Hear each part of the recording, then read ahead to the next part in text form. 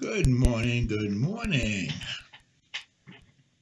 Well, I hope everyone had an awesome 4th of July. I know that wife and I had a little barbecue and it was really enjoyable. We just stayed at home and our little George Foreman in the garage, we had our barbecue. And I had a steak, she had a turkey burger, and some homemade beans and some coleslaw and some watermelon, some of the traditional stuff, but very enjoyable. So let's start with a word of prayer. Dear Heavenly Father, thank you, Father, so much for this time to look at your word and to help us to see something new and exciting that we can use in our own lives. And again, so excited, Lord, for your soon return, and it would and help us to continue to be ever faithful to the overall mission of spreading the gospel. And we give you praise and thanks. In Jesus' name I pray. Amen. So Genesis 25, continuing, we'll do verses 12 through 18 today. As I promised yesterday, this is going to be rather interesting as we take a look at some of these other children that are not in the direct line going all the way to Christ. So we're going to talk about Ishmael today and how the basic beliefs of the Muslim faith came out of this part of Abraham's concubine's son,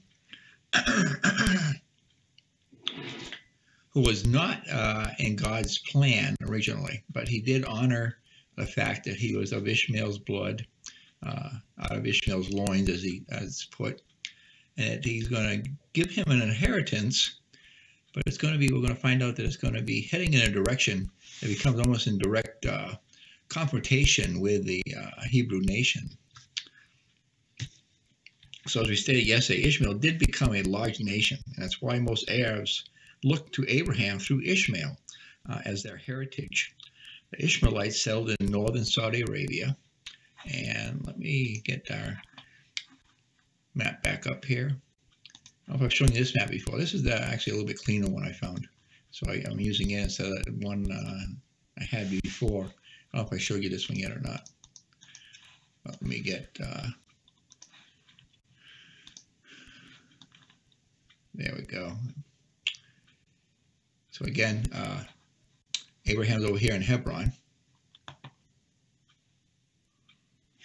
And I just realized that I have the wrong slide because you can't see my cursor. Let's try this again.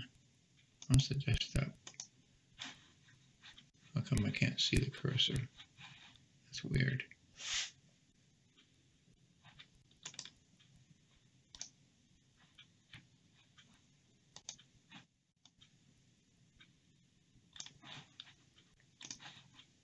Okay, there it is. Let me make it bigger.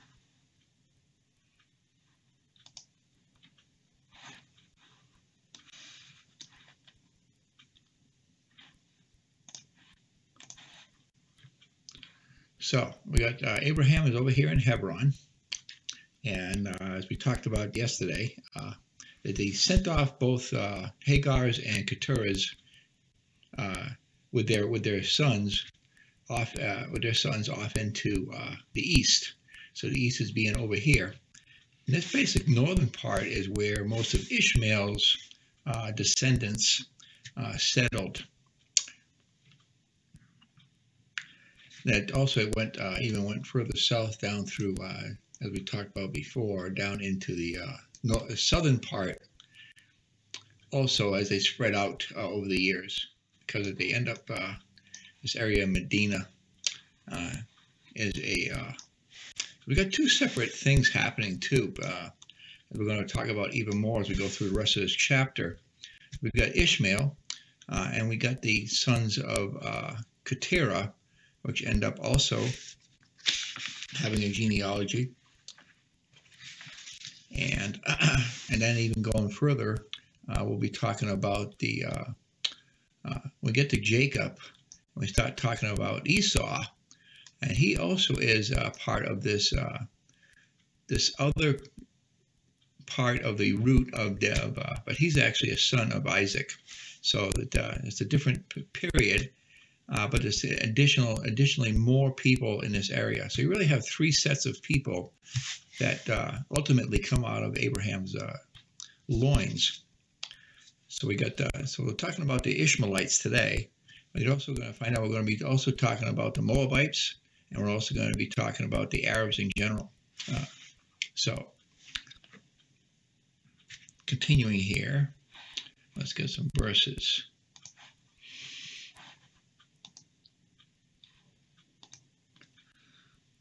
So now these are the generations of Ishmael, Abraham's son, who Hagar the Egyptian, Sarah's handmaid, bare unto Abraham. And these are the names of the sons of Ishmael by their names, according to their generations. The firstborn of Ishmael is Nebajoth, and Kedar, and Abiel, and Mibsam. If you look on this chart, you'll be able to find all these different names. We did this a couple of times already, so I won't do it again. And Mishma, and Duma, and Massa. Hadar, and Tema, Jetur, Napish, and Kedemah. These are the sons of Ishmael, and these are their names, by their towns and by their castles. 12 princes according to the nations. So I know we had talked about this already yesterday, or sometime in the past. I remember just talking about this. But I really wanted to concentrate today is how this ended up turning into the Muslim, Islamic religion.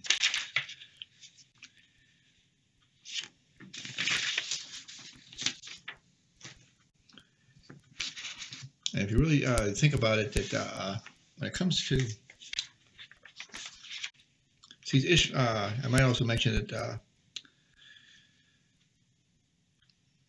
I mentioned the northern part of Saudi Arabia and now occupy most of the current day Saudi Arabia, along with most of the Middle East.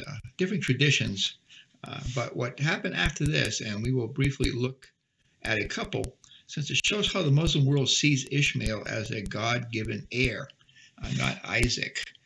So if you would talk to the average Muslim, they would think that the actual promises of God that Abraham got actually were given to Ishmael, not to Jacob. I mean, not to Isaac. So I'm going to kind of show you what they believe today. So the Jewish, Christian, and Islamic traditions consider Ishmael to be the ancestor of the Ishmaelites, or the Hagarenes, or the Arabians, and the patriarch of Kedar, according to Muslim tradition, in which he is regarded as an ancestor of Muhammad. Muhammad, those who are not familiar, is considered to be almost like the Jesus Christ of the Muslim religion. That he's going to return someday and finish the kingdom. It has to do with they call it the Ahmadi, and when he returns, he's going to make everything right, and that we're all going to become slaves to the Muslims. That's a really brief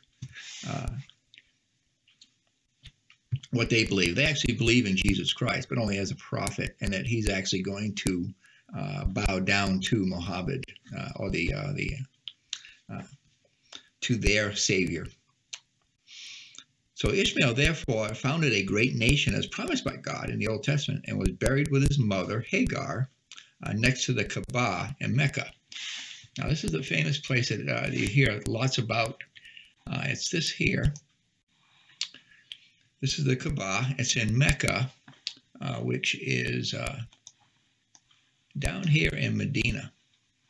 I'm sorry, no, right here in Mecca. And it's the most holiest site in the Islam religion. Whenever you see somebody from the Muslims praying, they pray 5 times a day. They have their set times they have to pray, and they have a certain way they have to do it. They usually kneel on this cloth, and they face Mecca. They actually face here, so that at any given time, a Muslim knows how to face themselves to face Mecca. So as you can see here, and that one of their conditions in their religion is that at some time in their life they try to do come to the actual country and actually worship right here in front of this. That's why you see all these people around. So it says that him and his mother were buried next to this. So that is this little circle similar area here is where supposedly that Ishmael and her mother and his mother are buried.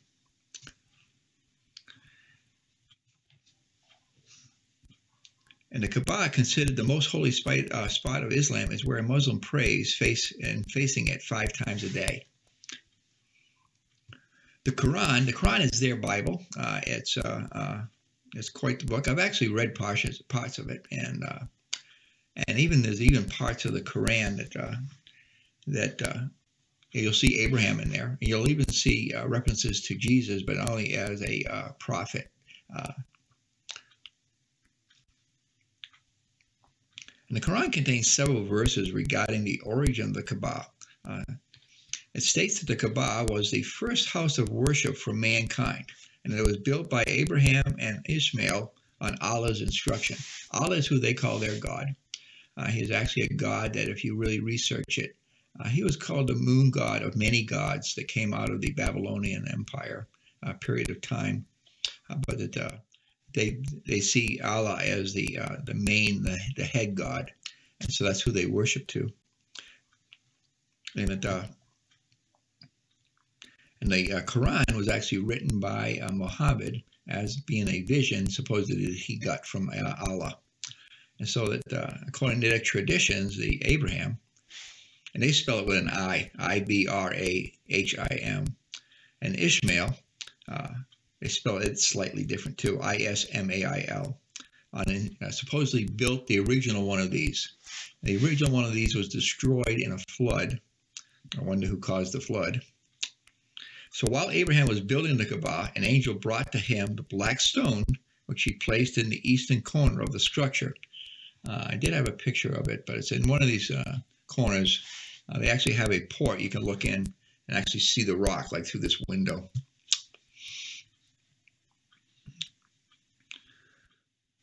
She placed in the eastern corner of the structure. Another stone was the Maqam Ibrahim, the station of Abraham, where Abraham stood for elevation while building the structure. The black stone and the Maqam Abraham are believed by Muslims to be the only remnant of the original structure made by Abraham, as the remaining structure had to be demolished and rebuilt several times over history for its maintenance. After the construction was complete, God enjoined the descendants of Ishmael to perform an annual pilgrimage called the Hajj, and the Qurban, sacrifice of cattle. The vicinity of the shrine was also made a sanctuary where bloodshed and war were forbidden. So that, in fact, within this structure, even if there's a reason to, they will not hurt somebody inside here. Some of the things about, which of course all of this is only legend, and we know false due to what the Bible says. But it's the main reason the Muslims want Judaism and Christianity eliminated. And according to the Quran, the only true religion, which with all the others to be eliminated or converted. So we as Americans are known as the big Satan, and Israel is called the little Satan. So that ultimately, and peaceful Muslims probably won't say anything to us directly, but there are the radical. There's two different sides of the Muslim religion. I wasn't going to get deep into this study on that, but there's two different sects, and one is more warlike, and the other one is more peaceful.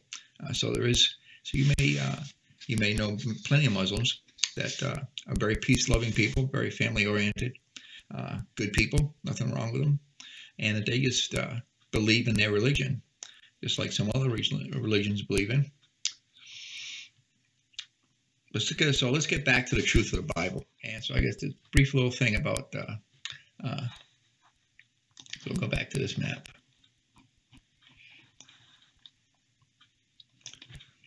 So anyway, so basically after this point,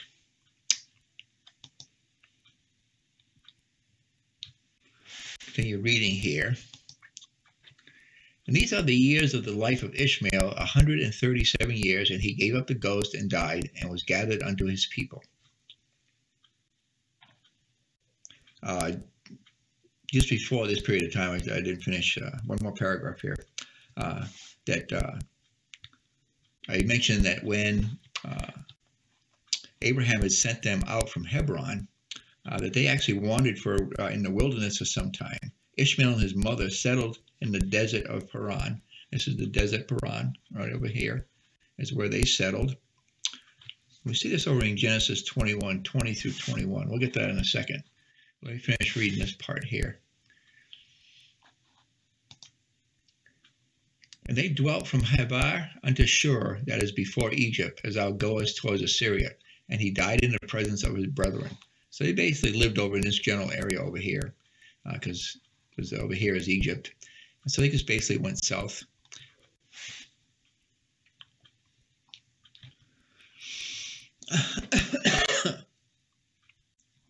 And then also in Genesis 21, when we get to that, going back a little bit, and God was with the lad, and he grew and dwelt in the wilderness and became an archer. This is talking about Ishmael. And he dwelt in the wilderness of Paran. His mother took him a wife out of the land of Egypt. So ultimately he married, Ishmael did, and had all these kids, where he became an expert in archery. Eventually his mother found him a wife from the land of Egypt. They had 12 sons, each of whom became a tribal chief in one of the regions from Hebar to Shur. So that's this whole general area. There's Havilah, and I don't see Shur on this particular map. No, I think it has to do with this area over here near Paran, but it might be someplace even south.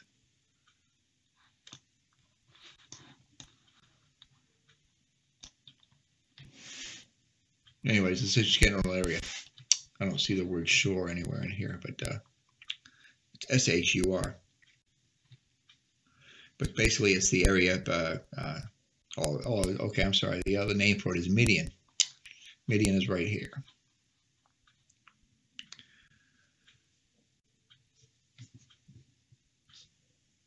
And so there was a total of 12 sons, but a couple of them are actually very interesting, and we're going to take a look at them. And they were he was the father of the Ishmaelites, and they're also known as the Mennonites, and that's where you see this word here.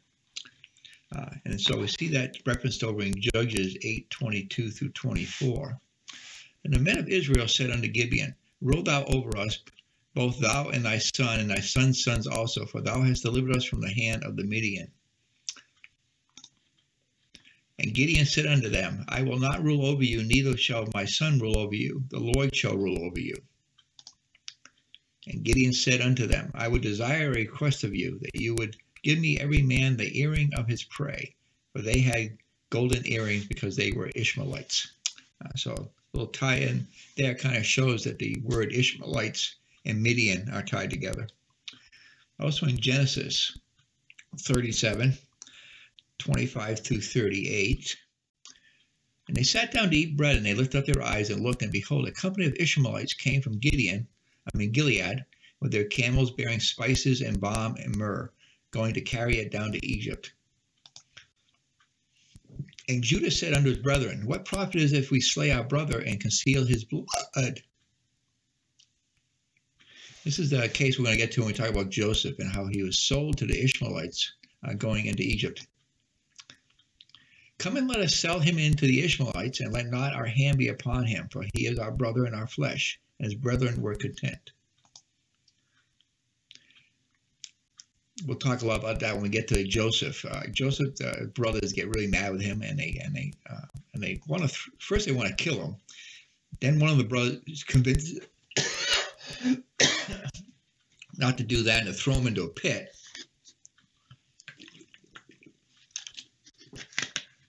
Then they think better on that, and they decide to sell him into slavery, which is actually all in God's plan. Beautiful story. We'll be studying now when we get to chapter 37. I'm just showing here the tie-in with the Ishmaelites. And also jumping down to verse 36. The Midianites sold him into Egypt unto Potiphar, an officer of Pharaoh's and captain of the guard. So you see those two names are kind of interchanged. Just one more in Genesis 39:1. And Joseph was brought down to Egypt, and Potiphar, an officer of Pharaoh, captain of the guard, and an Egyptian, brought him of the hands of the Ishmaelites, which had been brought him down thither. So you can see that the name is used both for both ways. That's all I was trying to prove there. Then Mount Sinai was in Shur. And Mount Sinai, a lot of controversy over Mount Sinai, because that's where if we ever get the Exodus and we start talking about Moses, Mount Sinai is traditionally in one place, but I really lean towards where some people have discovered this mountain is actually right here. We have something I can point with there. I didn't stay as a pointer. That's interesting. Anyways, I'll use my thumb. Right at the end of my thumb is an area that I believe is where Mount Sinai is the real one. There's another, most of the traditional site for it is where the end of my thumb is now, right down in here. There's been a lot of history, a lot of proof going on, and it makes more sense for it to be over here based on some of this stuff here we're talking about. And the fact that Moses ends up marrying a woman whose father was the priest of Midian. And this is where Midian is over here, not over there. So that's why I lean towards this location up here, just about at the bottom of that P on Paran. And over in Numbers 11:34, it talks about this. And he called the name of the place Kibber Hathavai, because they buried the people that lusted. And in combination with Exodus 15:22 is where this those two verses together. So Moses brought Israel from the Red Sea, and they went out into the wilderness of Shur, and they went 3 days in the wilderness and found no water. And the Red Sea, you see, some of the older maps didn't have two of these spokes off of them. I need a different map. Get a different map.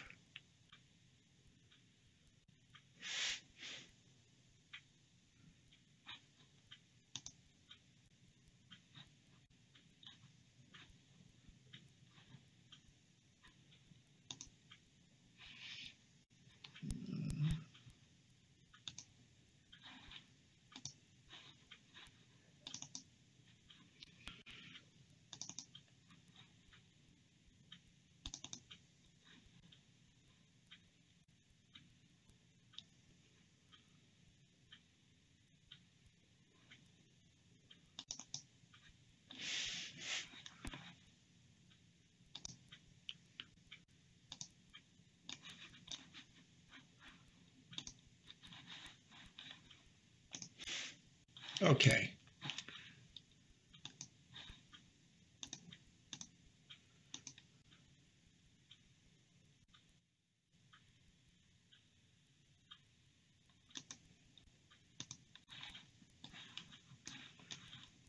So the Red Sea, okay. You see how there's two spokes here? Well, a lot of that in the place we were talking about before.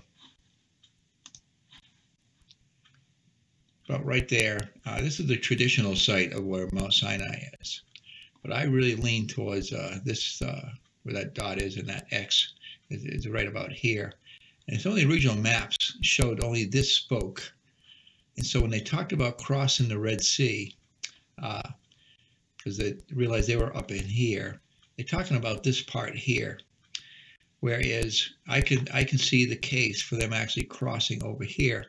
And when they start to, and there's some investigation work being done over there, that go that even more. Oh, this thing loves to.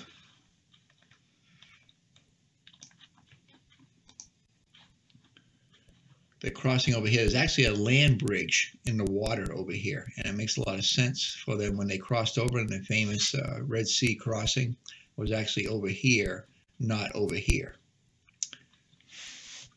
And it's based a little bit on some of these verses. A little side note there of interest.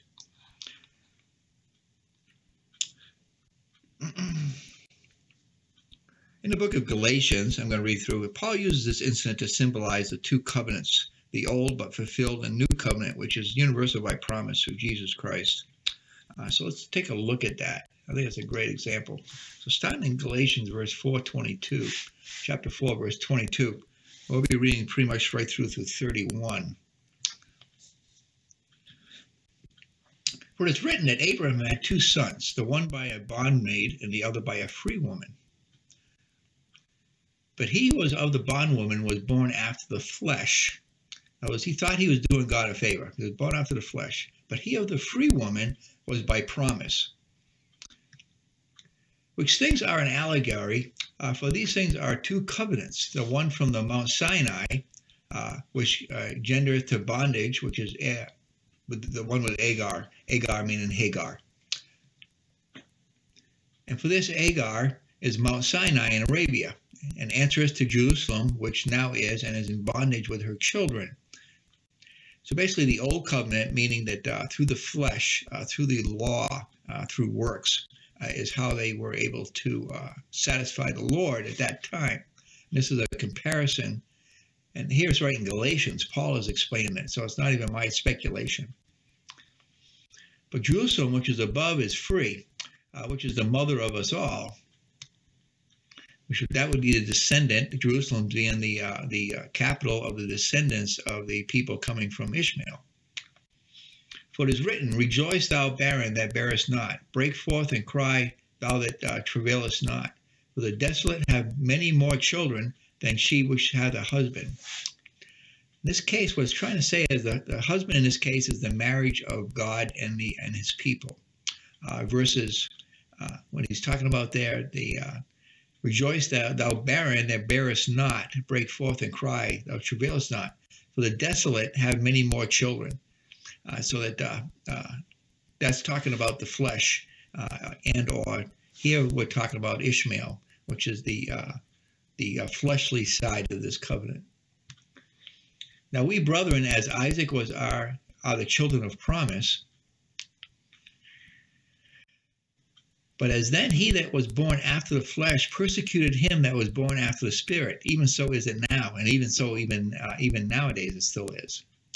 And that's this whole battle that's going on between the Arabs and the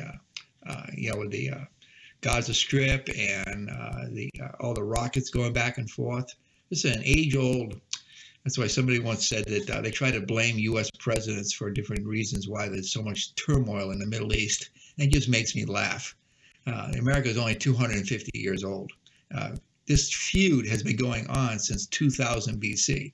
Well, actually, no, not quite that far, but where we are right now, about pretty close to 2000 BC. So nevertheless, what saith the scripture? Cast out the bondwoman and her son, for the son of the bondwoman shall not be heir with the son of the free woman. That's what just happened with Abraham. So then, brethren, we are not children of the bondwoman, but of the free. And so I like that, how Paul kind of shows us that allegory of the comparison of Ishmael to Isaac.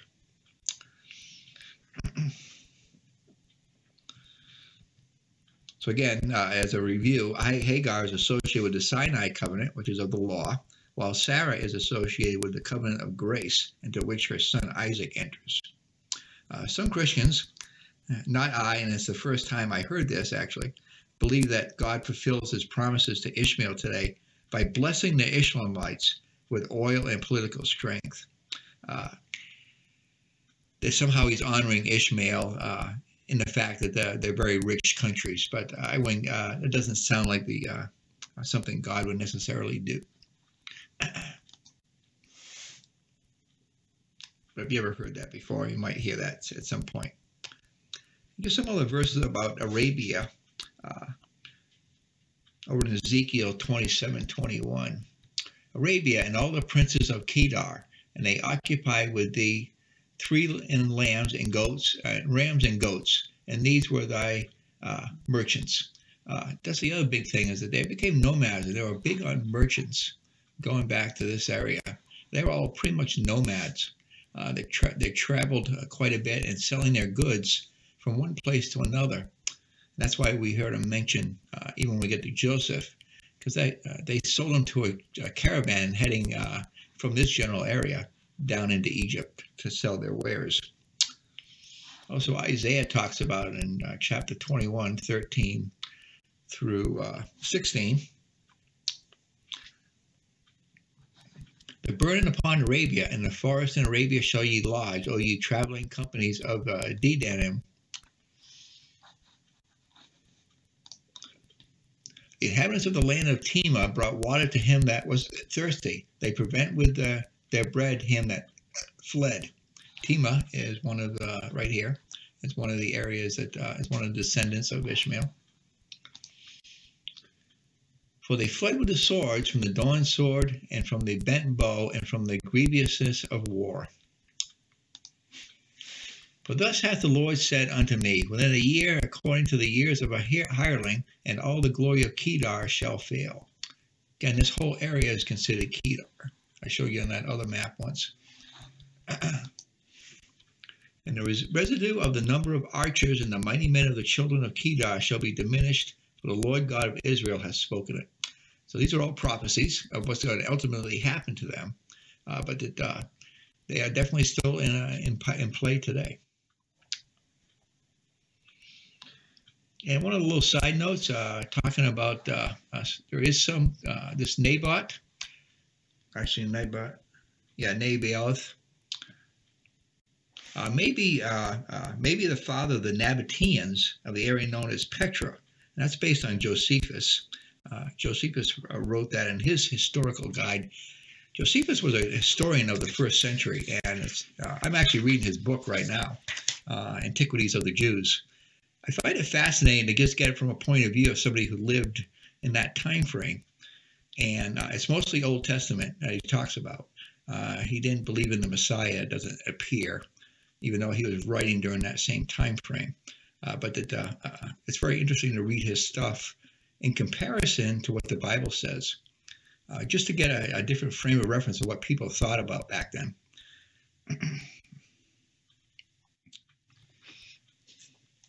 The Jewish historian of the Roman era made this comment about it. When the lad was grown up, he married a wife by birth, and an Egyptian, from whence the mother was herself derived originally. Of the wife were born to Ishmael 12 sons, and he listed all the same sons. These inhabited all the country from Euphrates to the Red Sea, and called it Nabatean. They are the Arabian nation, and named their tribes from these both because of their own virtue and because of the dignity of Abraham their father. You can see that in his book called The Jewish Antiquities, chapter 1, actually book 1, chapter 12, fourth paragraph. Give some other definitions. Kedar. Kedar was the father of the Kedarites, a northern Arab tribe that controlled the area between the Persian Gulf and the Sinai Peninsula. So the Persian Gulf, I'll go back to the other map. This is the Sinai Peninsula, and this is the Persian Gulf.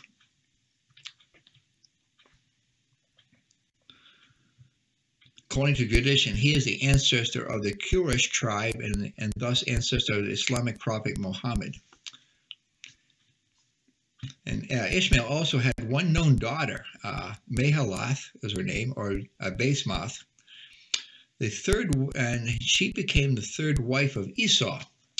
We'll get into that a little bit when we get into Jacob, probably later this week or early next week. But we'll see that over in Genesis.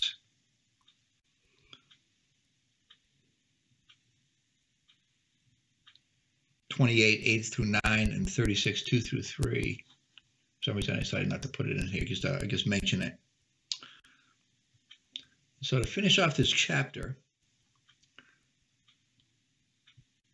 these are the verses I already mentioned on the last page. Arabia, I did put them in here.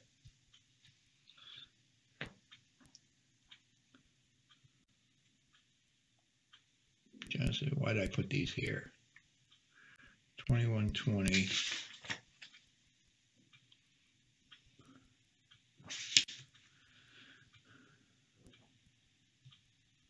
I'm not sure why I put them in there. All right, those are the ones they were repeated from before. Okay, so just finishing up this section. And these are the years of the life of Ishmael, 137 years, and he gave up the ghost and died, and was gathered unto his people. And they dwelt from Havilah unto Shur, this is before Egypt, and there goeth toward Assyria, and he died in the presence of his brethren. I think I already read that somewhere. Anyway, I think I hit everything I want to hit today.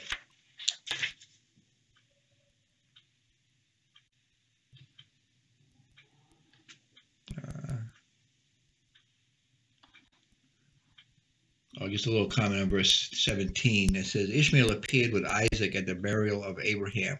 Ishmael died at the age of 137. And that Isaac, both Isaac and Ishmael had buried Abraham. Not sure why I put that there. That was the last time, I guess, that Ishmael and Isaac actually were together. That's what I was trying to point out. Oh, in Isaiah 60, verse 7.